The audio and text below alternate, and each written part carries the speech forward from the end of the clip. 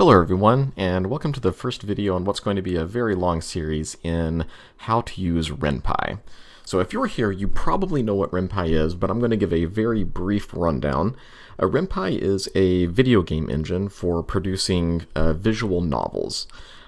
So it's based on the Python programming language, and it's kind of a programming language in and of itself, where it uses a Python syntax as a base.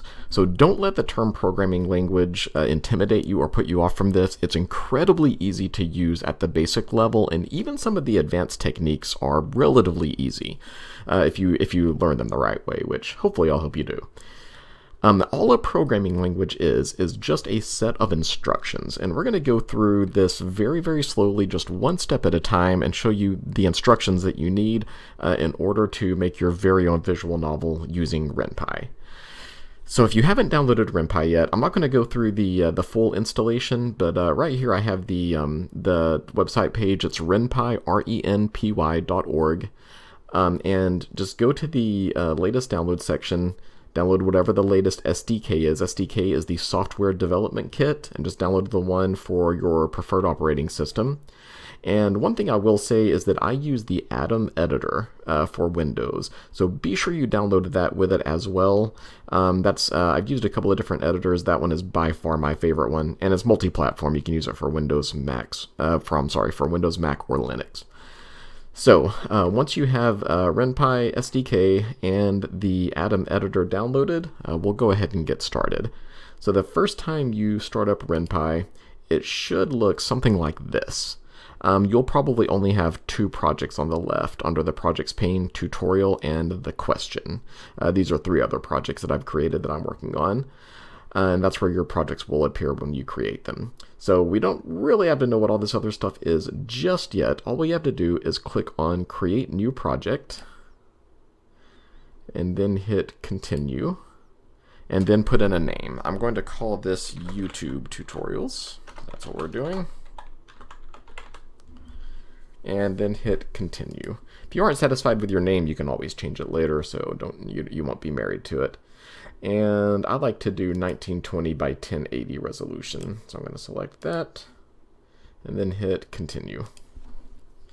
Alright, and after that you can select your accent and background colors. Again, you don't have to be married to this. You can always change this later, but pick something you think you'll be satisfied with. I really like black and purple, so I'm going to go with that one. When you've got that set, hit Continue, and then it'll take just a moment for it to create all the files for your new project. There we go. So now you have your new project on the left. Mine is called YouTube Tutorials. And if you hit Launch Project, then it will actually start the game. There we go. Sorry, mine started on my other monitor. There we go. This is what the start screen looks like. Very, very boring right now, but it is kind of, sort of a game. You've got start, load, preferences, about, help, and quit. All of your options on the left. You've got the name of your game there on the bottom right, followed by the version 1.0. All of this stuff is customizable, as we'll see later on, but we're going to leave most of it alone for now. But the menus by default are fully functional, so you can click any of those, and they will work for you. We can even click load, but we don't have any saved games. Alright, so if you click Start, it immediately goes into the game into a dialog. We don't have any graphics in it right now, so everything is using just blank placeholder graphics. And then you can either close the window or you can hit Quit, and it'll quit the game. Alright, and if you want to peek under the hood and see what makes everything work, we're going to go under Edit File, and we're going to go to script.rpy. All of the files that we're going to use for the game, most of the files we're going to use for the game, use the file extension .rpy, which is a Ren'Py script file. Those are the sets of programming instructions that tell the game how to behave. So first we're going to go to script.rpy. That is the main game file. There we go. And yeah, script.rpy is the main game file that that tells the game basically just what to do. And we'll notice a couple of things. So again, don't get intimidated. I'm gonna show you what everything means here. So if we focus first of all on label start, A label is just a section of the game that you can call whenever you want. Label start, that's the beginning of the game. So whenever you hit the start button on the game, this is where it goes. We've got a scene, and then it shows the character, and then we go immediately into dialogue. So the first thing that I'm going to do is show you how to define a character. So up at the top, we see a line of code that says define E equals character parentheses and then the name Eileen in quotations and then in parentheses. This is how you define a character in the game. So you start with the keyword define. So I'm going to show you how to do another one real quick. So we'll go define. And they, in all of the examples, they use single letters. I really don't like to do that, especially if your character roster starts to grow. I like to use full character names, but you can abbreviate them. You can name them anything you want. It could just be a random string of letters, and that'll totally work. I highly advise against that, but again, you can name it anything. So I'm going to name this one Steven equals character parentheses Steven. There we go.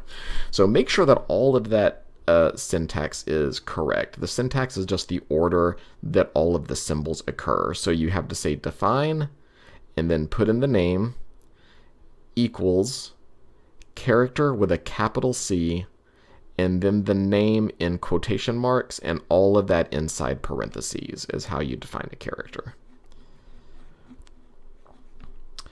And then in order to make that character say something, all you have to do is we're going to go down here under label and type in the name of the character, space, and whatever you want him to say in the quotes.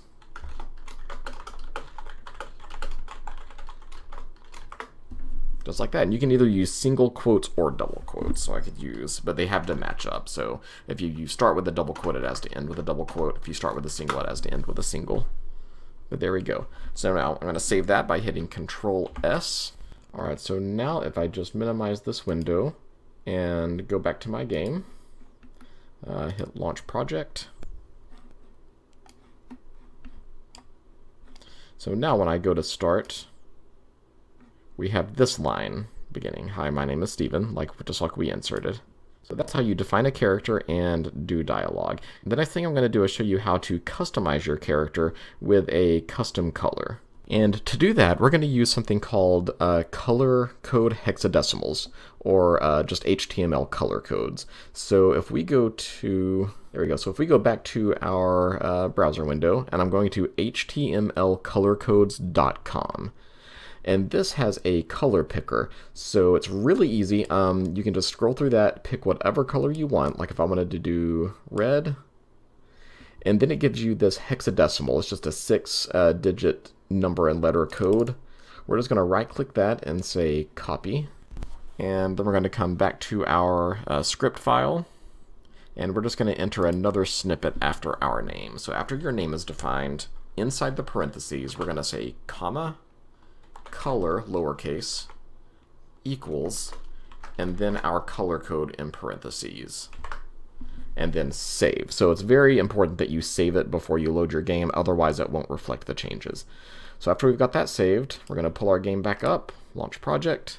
There we go. Then when we launch the project and go to start, now Steven's name is going to appear in red, and Eileen's is still in purple. So every character that you create can have a different color style for their name. Later on, we'll look into how to do fonts and other customization, but I think that will do it for right now. So that covers defining characters and then doing dialogue. If you have any questions, be sure to leave them in the comments below and I'll take a look at it. And in the meantime, hit the like button and subscribe for more great content, which I will have coming out very shortly. And that will do it for this one. Thanks for watching, and I'll see you in the next one.